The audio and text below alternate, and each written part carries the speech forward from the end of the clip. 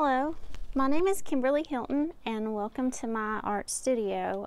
Today it's a pretty day, so I'm outside, and this is kind of a big piece of watercolor paper. It's I think 22 by 30. It's a full sheet of Arches 100% cotton, 140-pound weight watercolor paper, and I'm getting ready to stretch this paper because I'm going to do a large landscape. And in order to do this landscape and to keep the paper from buckling, I'm going to go ahead and just take some staples and stretch it to this. This is a Gatorboard. It's kind of like a foam core board, but it's more rigid. It's made of plastic, so it's waterproof, and it's good to it's a good support for your watercolor paper. But it's also good for stapling it if you're going to stretch your watercolor paper. So I don't always stretch my smaller watercolor papers. They're kind of easy to flatten if you need to, but this makes it easier to photograph. So since it's a large scale painting, then I'm just going to go ahead and stretch it. So I just did an outline of the drawing of the mountains that I'm going to paint in this painting, and now I'm going to wet the paper and prepare it for being stretched. So I'm just going to turn it over on the other side. I spilled some water on there a while ago, so it doesn't really matter. It's all going to be wet. So I'm just going to, I got plain water in this bucket, and I have a couple of different sponges. You can use a sponge or a brush, but you just really want to soak your paper. Some people do it in the shower or soak it in a container, but I'm just going to wet it thoroughly with a sponge. And by wetting your watercolor paper, it causes the paper, the fibers in the paper, to stretch and expand. And when you staple it to your board or glue it, use gum tape to, kind of glue it down to the board, it doesn't allow the paper to buckle the way it does if you don't stretch it. And when it dries really flat. So that's really good if you want to photograph your artwork. And I'm hoping this painting will turn into one that I want to photograph. So I'm just going to wet the back of the paper really thoroughly. Just going to do the whole thing. And after a little while, it will get really soft, and it will loosen up.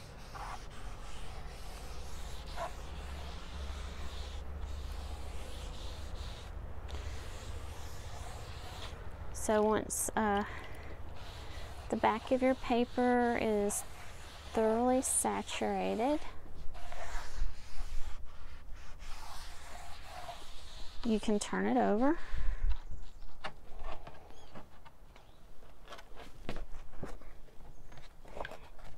And then we're going to do the same thing on the front of this paper. And just, if you hear that buzzing noise, I have a little hummingbird that started showing up to my feeder the other day. And I'm out here real close to the feeder, so he's not happy.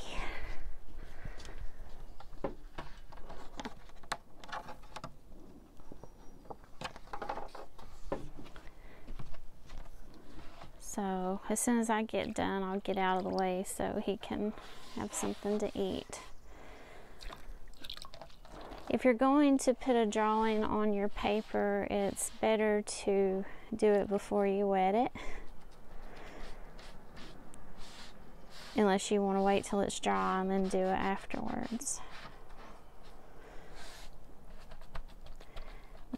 Be careful going over your drawing with the sponge because it could smear it, but this is a HB pencil, so it's not smearing it, so that's good. Some pencils smudge more than others, but you can see that ridge there in the paper.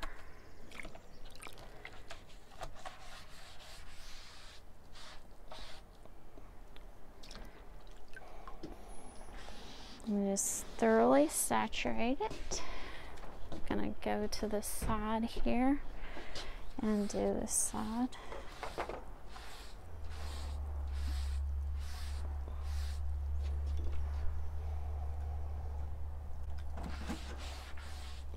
And there's my cat. You want to make sure all of the paper is wet.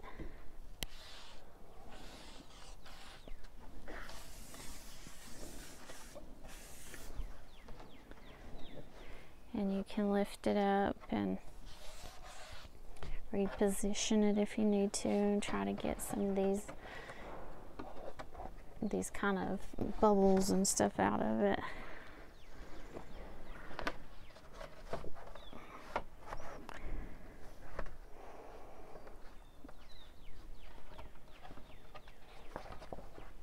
This is why I wanted to do it outside, because it's kind of a big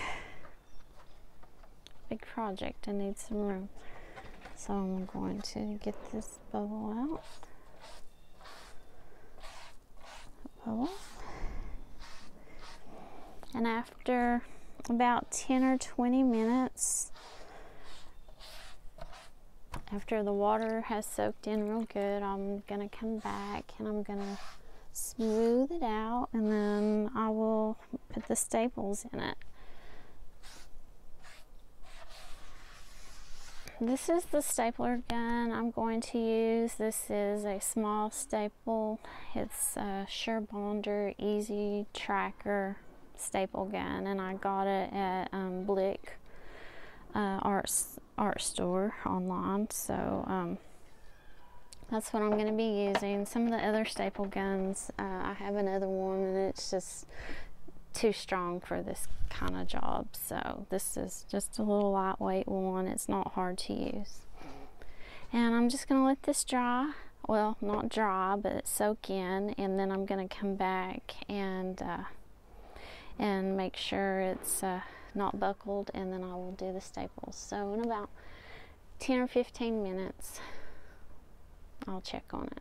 Okay, so this has been about 20 minutes. I just went away and done a few things, and now I'm back, and I'm just going to check this paper and see, try to smooth out some of these bumps in it. And I may take this sponge and just kind of go over it, maybe wet underneath there again, and just smooth it out so it's good and flat.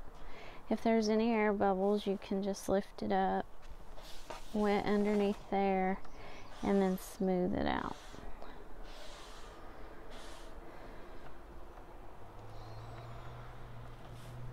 I don't know if you've ever had to put a screen protector on a cell phone, but it's kind of the same thing. We just want to push those bubbles out.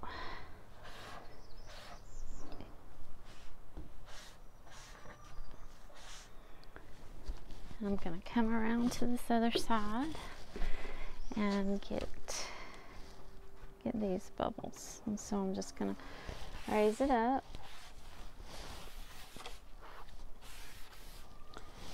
And pull that bubble out and pull this bubble out.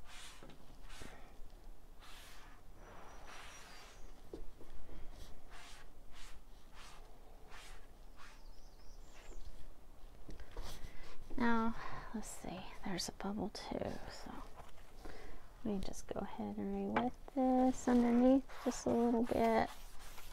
I'm just going to wet the board.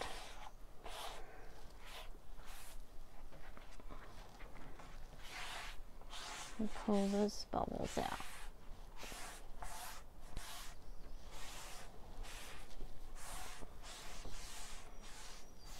And I'm I'm just gonna re-wet my paper because it had dried off a little bit in that time that I was away, but that gave it a good chance to expand.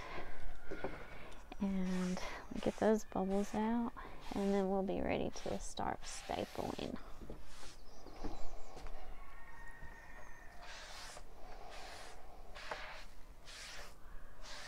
I live in the country, so there are a lot of noises. If you can hear the rooster crowing.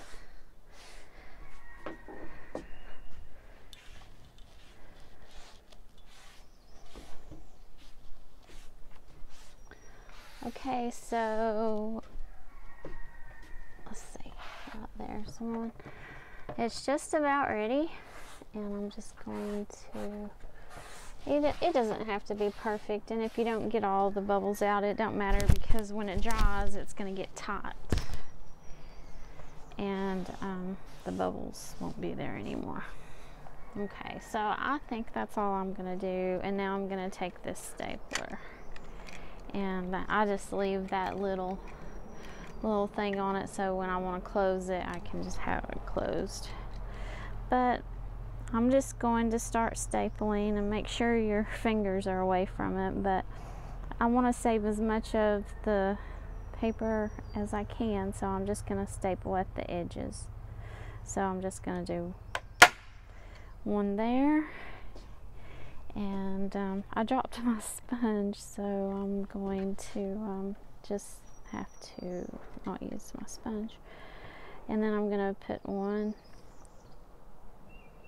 in the middle here,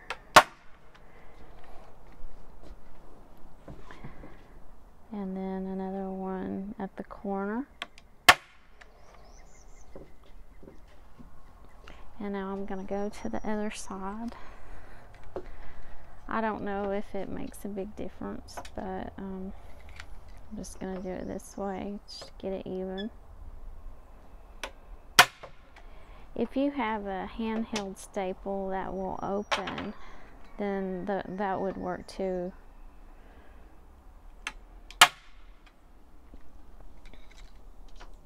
This does slightly damage your board, so you want to take that into consideration before you do the staples. But it's meant to stretch paper on, so you know, that's just part of it.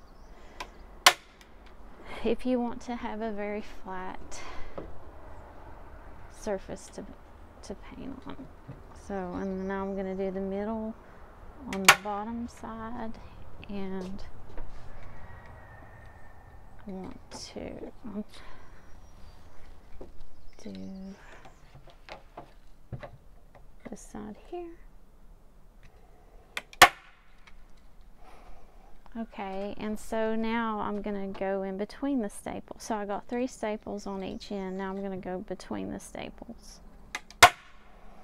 and add another one.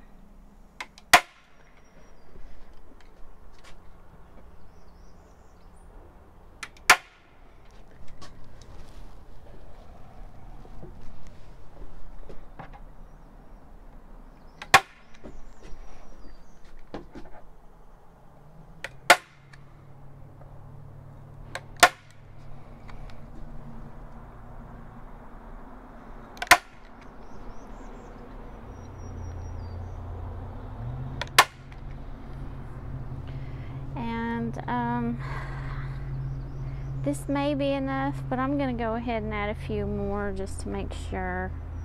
So I'm going to put staples in between those staples, and then that's all I'm going to do.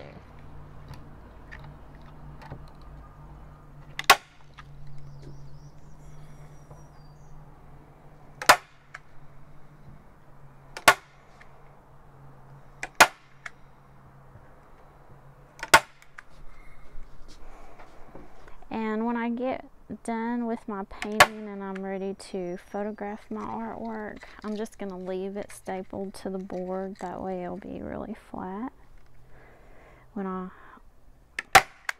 photograph my work. Because if you're trying to photograph a watercolor painting and it has bumps and buckles in it, it kind of distorts the image a little. I know this from experience.